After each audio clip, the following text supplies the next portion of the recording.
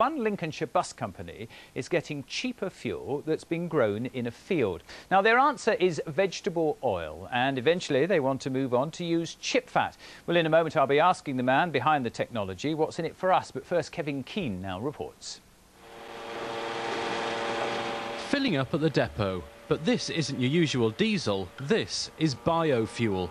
To you and me, that's vegetable oil. It is basically carbon free. What it grows it takes in, and then what it burns it puts back out again, so the carbon footprint is negative. So this is it then, the 12 o'clock service to Alford. Let's see how it is. I think it's a great idea if it prevents global warming.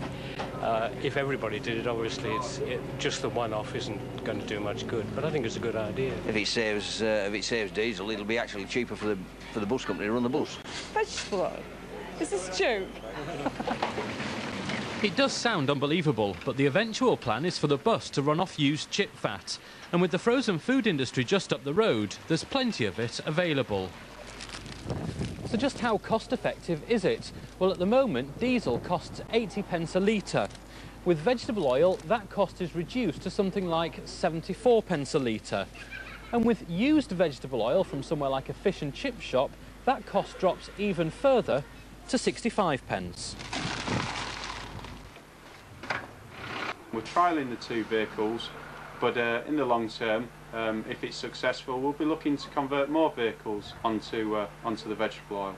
So the environmental and financial benefits are self-evident, but whether running a bus on vegetable oil will become the norm remains to be seen.